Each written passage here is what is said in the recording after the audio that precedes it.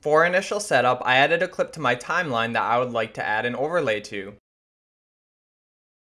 Alright, let's begin by going to Title, New Title, Default Still.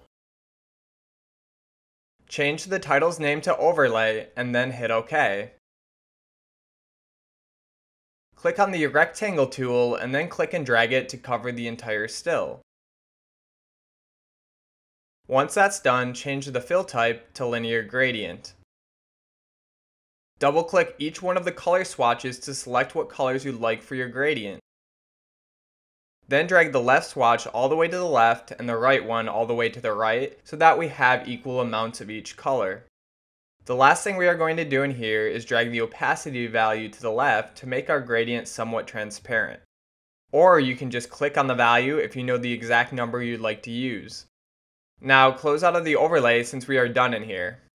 Drag the overlay onto the sequence and then drag its end to extend to the length of our clip. Alright, and that's all there is to it. Now when I play this back, we can see the new video overlay.